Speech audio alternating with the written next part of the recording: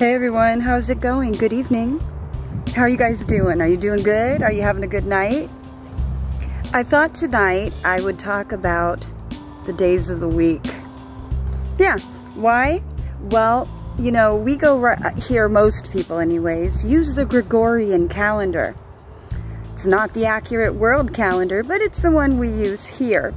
So I thought, why not go over what the days of the week actually are?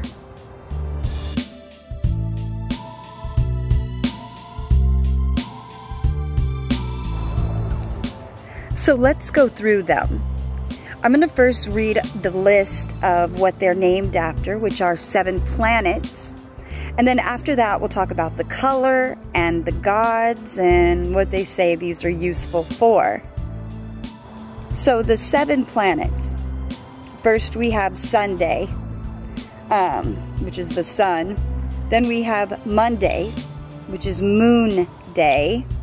Then we have Tuesday, which is Mars. Wednesday is Mercury. Thursday, Jupiter. Friday, Venus. Sunday is Saturn. Now that we got that, let's talk about a little more details of what the gods are. Or not what, but who the gods are, or demigods. Sunday is said to be ruled by Lord Shiva. Yes, she's the one they say that'll make your dreams come true. And that when you worship her, it's supposed to bring you good fortune, good luck, a desired job that you have, or a life partner. That's what she's known for. Now, the moon is actually the only planet that ebbs and flows more than any other planet. That makes sense, though, does it not? The water and the tides. Then you have Mars. Mars is Tuesday. So Mars is the god of war. Also a god of agriculture. He's the guardian of energy, of action, which means that, and when, I got tongue-tied, which means that Wednesday is actually a really, really good day to get tasks, like some stuff at your job or new goals or whatnot. It's a good day to get those started. Then we have Wednesday, and the god of Wednesday is Mercury, which is Hermes, the god of translations and interpreters. So he's able to break stuff down for you. He's also supposed to be very clever, very intelligent. He was one of the Olympian gods, and he served as the messenger going between gods. Thursday is Jupiter. So Jupiter is the day of Thor. Yes, you remember him, right? The Norse god of thunder. He's known for his strength and protection. So this is the one that has the big hammer. Yeah, putting it down. Then we have Venus. Venus is Friday. Now, Friday takes its name from Frigga. Frigga was the goddess of love and transformation, and she rules the spiritual aspects of people as they manifest both the physical and the mental. Because of this, they say that Friday is a really unpredictable day, but it's a good day for aspects having to do with friendship, with love, with reconciliation, you know, I'm sorries, and it also has to do with beauty. Yeah, so that's a little bit about the days of the week. So these days and planets actually have a color associated with them. Monday is white. Tuesday is red, and it's Tuesday and I'm wearing red. Then we have Wednesday, which is lime green. Yellow is for Thursday, light yellow to be more precise. Friday is blue, or white Alice blue. I'm assuming that's like a whiteout blue.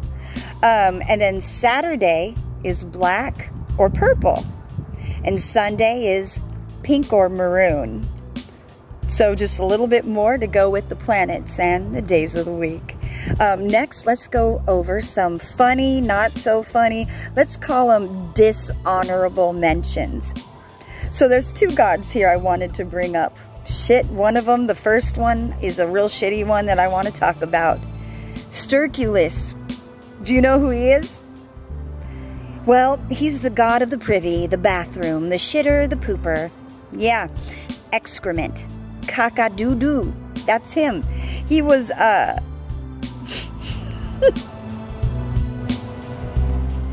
So basically, this god was known for lots of really vile and disgusting acts. That pretty much breaks it down. The doo-doo toilet breaks it down with your log chopper. Anyway, so the next god is an ugly god. Now, I'm not saying he's ugly myself, but according to history, there was Hephaestus. Now, Hephaestus was the only ugly god so basically it says that he was the only ugly god among perfectly, damn, I just messed up my video. I gotta start again. Shit. Did I do it? Yeah. Last god on that I want to talk about is Hephaestus. Now, Hephaestus is supposed to be the ugliest god. Now, I'm not saying he's the ugliest god. I'm telling you, this is what the books and so forth say. So let's just read about it. It says that he was the one and only ugly god among perfectly beautiful immortals. He was born deformed and was cast out of heaven by one or both of his parents when they noticed that he was imperfect. This is the most messed up part of all. He was the workman of the immortals. He made their dwellings, their homes, their furnishings, and he even made their weapons. So in other words, he did all the hard work, and then they said, fuck you, ugly, get out of here. That's some real that's some real bullshit, kind of like the other god we talked about, right?